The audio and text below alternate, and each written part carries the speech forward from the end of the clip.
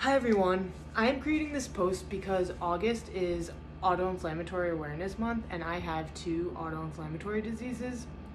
Raising awareness for autoinflammatory diseases is important because these diseases are considered both rare and misunderstood. With that, it is difficult for people to often get a diagnosis. And even beyond that, when people do receive a proper diagnosis, finding a doctor that can actually manage and care for their disease is difficult.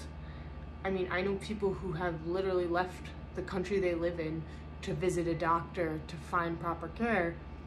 Then the next issue is medication is often hard to come by. Finally, research limited. So the point of raising awareness is to hopefully combat all of these issues.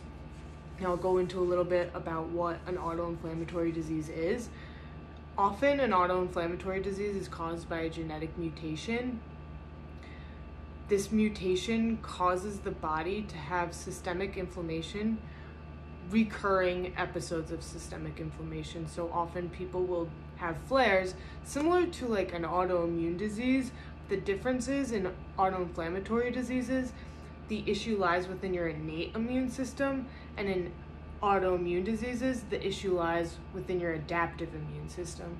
So just an easy way to explain it, if you were to catch the flu, you would probably get a fever, maybe a sore throat, you feel run down, all of that, because your body is fighting this foreign invader. With autoinflammatory diseases, you can have responses like that for no good reason. Your body just randomly gets inflamed, and sometimes it's simple where it's a fever or a rash. Not that that's simple, but more simple than the alternatives, which sometimes there's organ involvement, sometimes there's neurological involvement. You can have failing kidneys, you could have inflammation around your heart, you could have seizures. The list goes on, because chronic inflammation is, as I'm sure you've heard, not a good thing. So these diseases it's very important they're managed. And often they are diagnosed in childhood. So it's very important that these diseases become more well known so that if there is a kid, because there have been cases and I've read about them where there is a kid very sick in the hospital and they think that they have meningitis, they think that they have, I don't know, any sort of bad disease, and they start treating it like that, and it ends up that they have an autoinflammatory disease, and then their organs begin to fail because they never received the proper treatment. And yeah, so it's just imperative that people who have these issues get proper treatment so that these potentially really scary side effects of the disease don't happen, or are at least better managed. With me personally, I mean, a lot of people look at me and they think that I'm a very healthy person, and I think it's sort of important for someone like me to explain that I suffer from two autoinflammatory diseases, because I'm sure beyond the physical that the people out there are suffering from, it causes a lot of mental issues too when you're chronically ill. I want to kind of give a face to that and show you that just because someone looks healthy, it doesn't necessarily mean that they are healthy.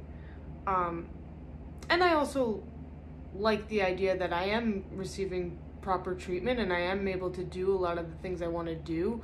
I know that I am very lucky, and not everyone, even with proper treatment, can do what I am doing, but I just hope to give some people motivation. And then also I hope to use my platform as a way for people to understand these diseases more. But I mean, in my case, even though, you know, I look healthy, oftentimes a flare-up for me looks like a fever, a rash. I usually get high blood pressure and just exhaustion. That's like a typical flare. But when it's a more severe flare, I've had my liver involved where my liver enzymes were critically high. I've had my carotid arteries have like bad inflammation where they've been worried like I could have a stroke. I've had, you know, an enlarged spleen, which is typical.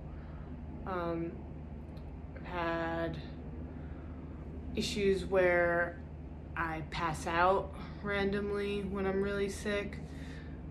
I mean, I've had a lot of scary moments, and I've had hospital visits more than I would want, but I know that I am lucky and I happen to have a better prognosis than a lot of people who do suffer from these diseases. I don't know if prognosis was the proper word there, but I am pretty stable and I am under really good care, so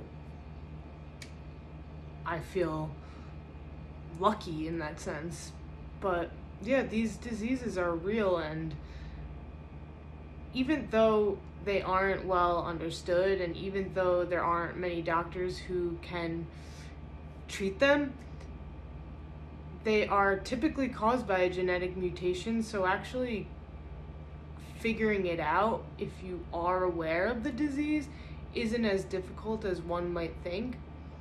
When I finally went to the right doctor, I got a genetic test, and it turned out I did have 2 mutations, and I had exactly what my doctor had thought I had, which is Yao syndrome and CAPS disease, in case you want to look them up.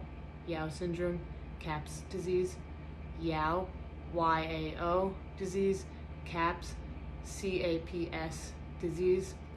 So yeah, I hope to raise awareness, and I hope that with that comes better treatment for people, especially, I mean, not that like one life is more important than the other, but there's a lot of kids really sick in the hospital, and I hate that. Like, the majority of the people affected by this are children, and that just hurts my heart to know there are people.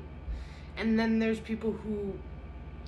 parents who their kids are super, super sick. They have no idea why. They're clinging on to life, and maybe they have this disease, but they don't have the proper treatment. So, super important.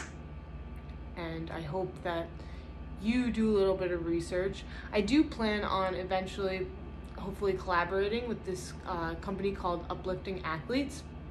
And what they do is they use sport as a way to raise money for research of rare diseases. So they do all different types of charity events.